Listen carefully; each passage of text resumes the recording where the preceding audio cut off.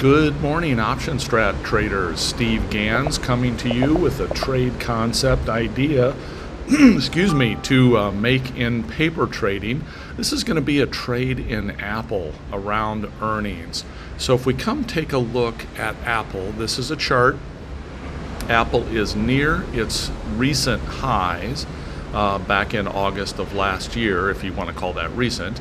Anyhow, what I'm going to do on this is I'm looking at a trade that's likely going to be neutral, but maybe skewed a little bit more to the upside, because I think Apple might actually break out on this earnings. And the reason I'm thinking that is it keeps making higher highs and it keeps making higher lows.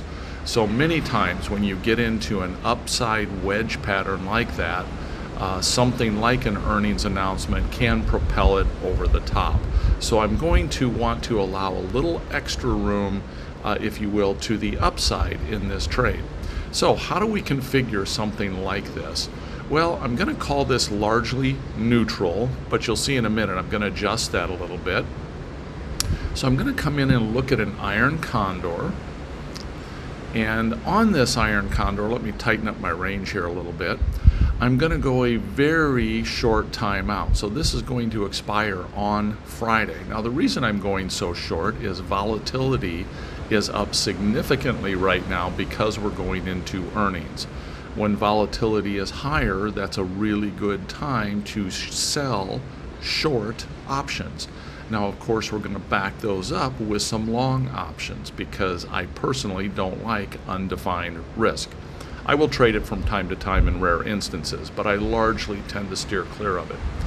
So, if my premise is I want to be in a trade like this, but I want to allow a little more open to the upside, how could I potentially skew this? Well, I could skew this by taking my short and moving it out a little bit, something like this.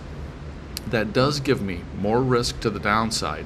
Now we can see our former outline here, this white line here, is what we were previously. Now by making this adjustment and moving that upper short call out a little bit, we're giving ourselves more upside range in this trade. Again, for the trade-off, we are taking on a little more downside risk, but that downside risk doesn't come in here until 165. So let's go back to our chart, take a look here. So 165, so we do have some downside risk there if this drops considerably, but again, we don't have as much upside risk, and that's my premise for this particular trade. So this is the trade that I'm going to look at. I'm going to go ahead and save this trade. I will copy this link, and I'm going to call this an earnings trade because that's what's prompting me to take this trade at this time, is we're going to trade around earnings. So I'm going to save that trade.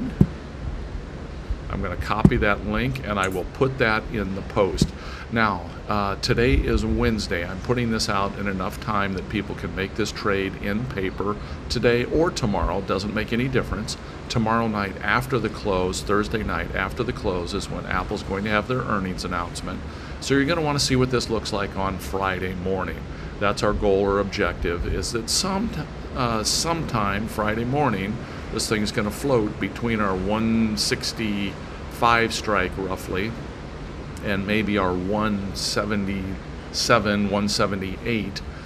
If it is in that range, this is going to decay very, very rapidly, and you're going to see the P&L drift up here pretty rapidly toward that $200 mark.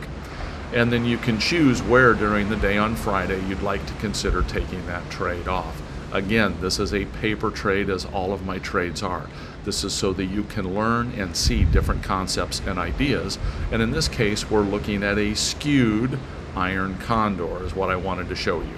So that's it for today from Kauai, and happy trading, everyone.